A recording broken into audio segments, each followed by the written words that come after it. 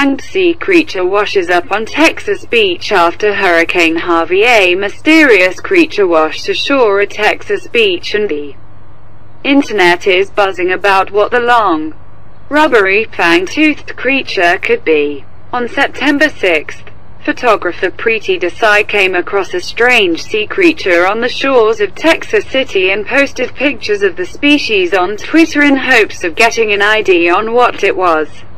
High water. Latest tally shows which Houston areas got the most rain from Harvey. Okay, biology Twitter, what the heck is this? Found on a beach in Texas City, Texas. Hashtag wildlife feed, Desai wrote in her tweet of 4 photos of the animal. Preeti Desai of the National Audubon Society came across a dead creature on the beach in Texas City, Texas.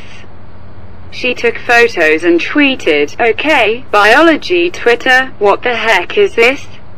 Found on a beach in Texas City. The consensus is that the fang-toothed, snake-like, eel-like creature is a fang-toothed snake eel. Biologist Drive.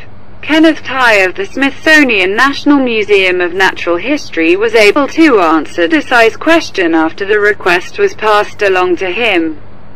Tye believed the creature to be an Aplotophis charliotis, which is also known as a fang-toothed snake eel or tusky eel. The toothy creature's scientific name translates to terrible serpent.